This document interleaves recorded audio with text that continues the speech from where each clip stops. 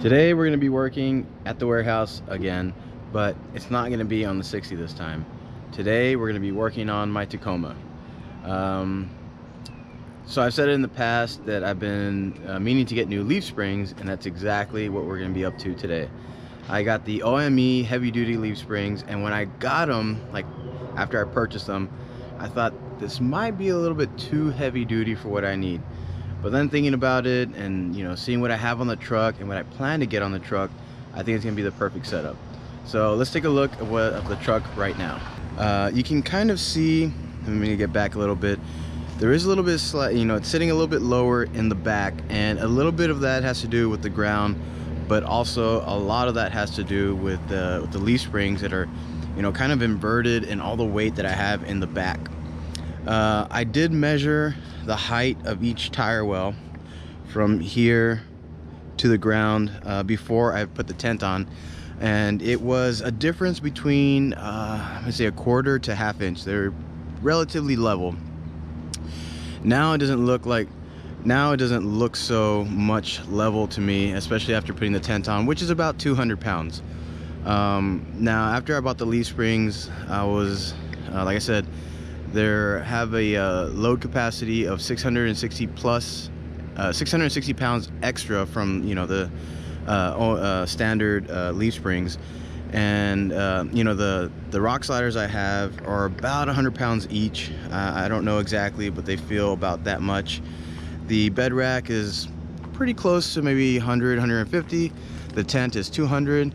So right there you got 550 pounds. So that's going to be that extra 600 pounds. And eventually I do plan to get a new bumper, so that's going to be even another maybe couple hundred pounds. So after thinking about that, I think the leaf springs are going to be good. Shouldn't be, I'm not too worried about it.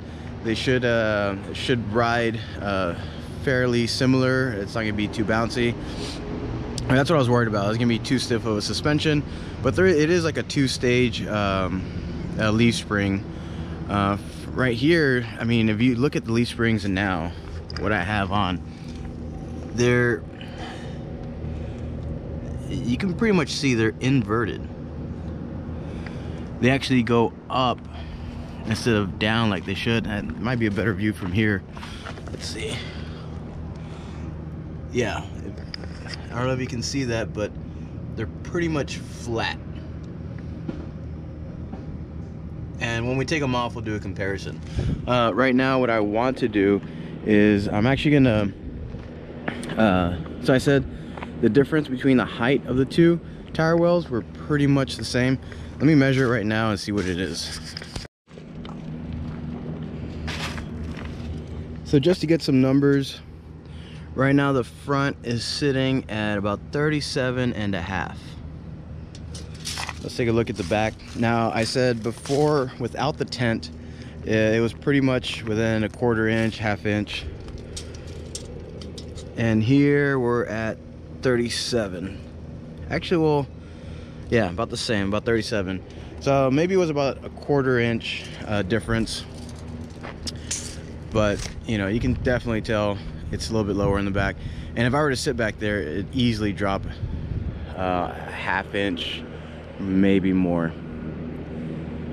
So these are the leaf springs that I bought for the truck. Once again, they're the Old Man Emu heavy duty leaf springs for the Tacoma. I guess the part number is right here, EL096R. And I also went ahead and got the bushings, the carrier, the drive shaft carrier bearing drop kit, which will help with the angle of the drive shaft.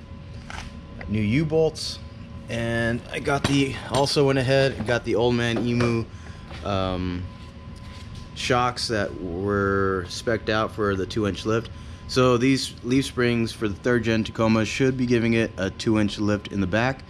Right now I do have a 1-inch block, so I'm going to go ahead and get rid of that 1-inch block and get rid of the 1-inch block and the stock leaf springs and change it out with these Old Man Emu heavy duty leaf springs. And in the front, I do have a 1-inch spacer, so basically I got a 3-in-1 leveling kit. So it's a 3-inch spacer in the front and then the 1-inch block in the back. So I'm gonna get rid of the block and the stock leaf springs and replace them with the Old Man Emu heavy duty leaf springs. So let's get to it.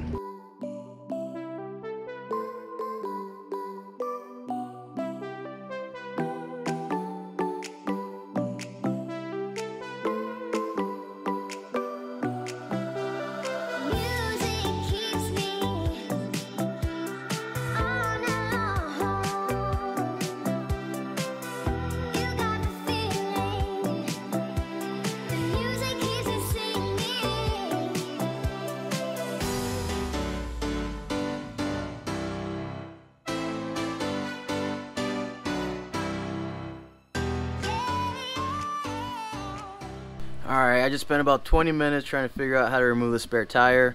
There's a bolt back here that I need to slide out, but the spare tire is blocking it. So I was going to go ahead and lower it. And I got the spare tire kit to remove it. You simply insert this end into a slot right above the license plate. And I'm not sure if you can see it, but there should be a slot. Definitely can't see it. There should be a slot that this hook fits into. So we looked in there and all we saw something that fits like a Torx head, and did some Googling, and there is a spare tire lock. And I was like, well, how do I get that off now? So I decided to look in the glove box and I found the key. So as you're struggling to remove the spare tire, some trucks, I didn't request it, I didn't know about it until now, have a spare tire lock, and you need a special key to remove it, and then it exposes the slot where this hook goes into place. So now I can continue with removing the leaf spring.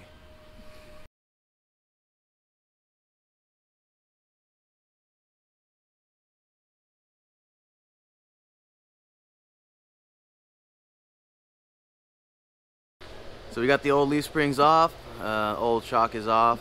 This was the 1-inch block that I had for the 1-inch lift in the back. Gonna go ahead and remove that and go ahead and get the new leaf spring installed. You know, you can see the difference between the two. The new leaf springs have a lot more actual leaf springs and a additional overload spring, so it's gonna be a lot stiffer, and hopefully it'll give it a better ride as well, because I believe these old leaf springs have been overloaded and flexed a little too much and just kind of already shot.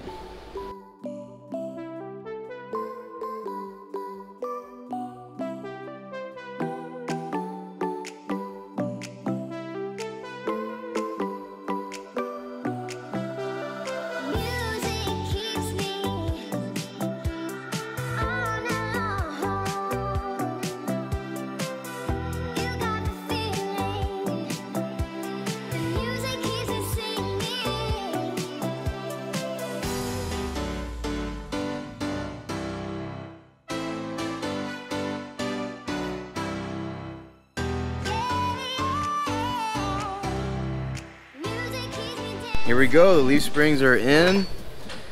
Now we just got to tighten up all the bolts and install the shock as well. Wasn't too difficult. One thing that did help out was I was planning to do one side at a time, so we got this side done and we couldn't align the bolts up for the leaf spring, so we ended up getting the other side loose as well, taking off the leaf spring, and you know, that way we can move the axle wherever we needed to get the bolts aligned. So that's one thing that really helped out. So now tighten up the bolts and get the shocks in place and put the wheels on and see what it looks like. So we're finally done installing the new leaf springs and shocks. We're gonna find out how much taller it is and see what it looks like once we get this wheel back on. And one thing we did notice, that these leaf springs are actually pretty flat after you install them, under all the weight of the truck. So, but we'll see how it feels, how it rides, and what it looks like afterwards. Truck's done, everything's been installed. Now we're about to lower it and see how much increase of lift we have now. Alright.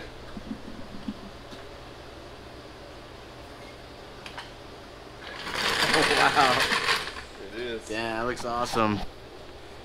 That looks a lot more than 2 inches. It looks crazy. There's so much space between the tire well now.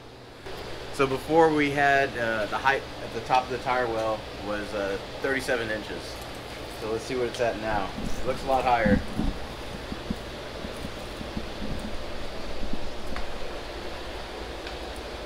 We are at 39 and a half.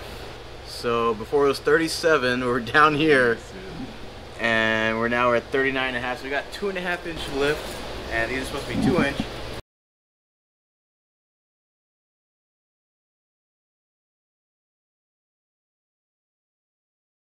But you know, once we drive on the truck and the springs will settle a little bit, it may drop down to 39. But we'll see how it goes. I can't wait to drive it, see if it's, you know, if the ride's gonna be stiffer or not. Because I did stand on here and it did not budge. It just, you know, so before I changed the springs out, I sat down on the back. The truck would squat down another ½ inch or so. I sat on the back of the truck. It didn't even move. I'll show you right now. You want to get like everything?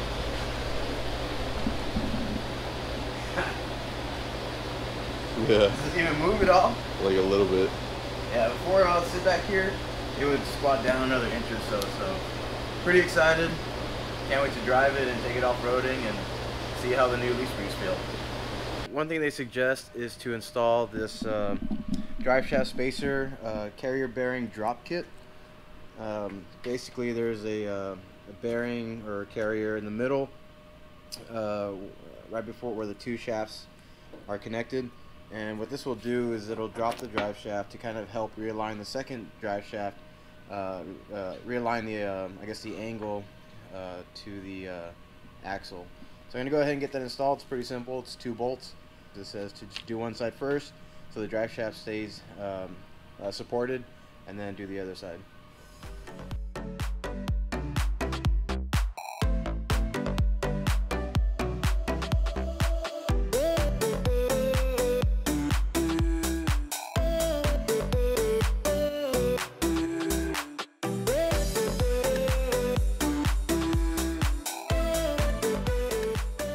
So I've been driving the truck now for a couple of days. The springs have settled a little bit, but most importantly, the truck rides so much better now. I'm really impressed with the way it turned out.